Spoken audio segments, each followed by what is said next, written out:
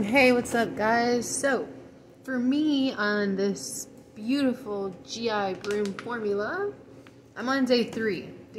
So, any updates? I've been staying raw, so that's super awesome.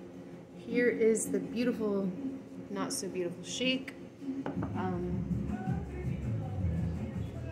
Gonna stir it a little bit, but anyways, I was just wanting to say that as far as like cleansing goes, I definitely feel a lot emptier. I don't know how you want to say it, but I have a colonics appointment scheduled for Monday, so by Monday I will be on day 6, so that's really cool.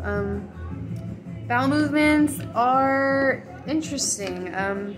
I was listening to a Dr. Morse and Professor Pele Chen interview, and she studies bowel movements. So she's saying that every morning you should have an arm's length bowel movement, and just one time in the morning. So I am definitely doing that. You know, it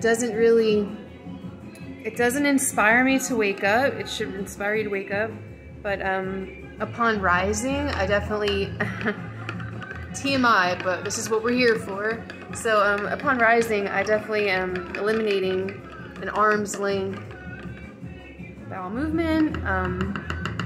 It's not well formed. You don't want it to be, because that shows that you have mucus compaction inside.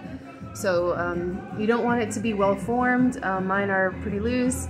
But my whole point is that I'm also going throughout the day. So it's not just one bowel movement in the morning. So I'm a little bit conflicted on that, because Dr. Morse, and from what I've learned, is that when you have a cleaner digestion, you should be eliminating 20 minutes after you consume anything in your body. So, so yeah, I'm kind of like figuring it out, but I feel good. I ran 8 miles yesterday.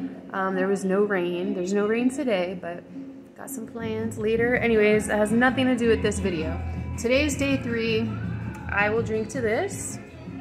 Have a great day, my lovelies, and make sure,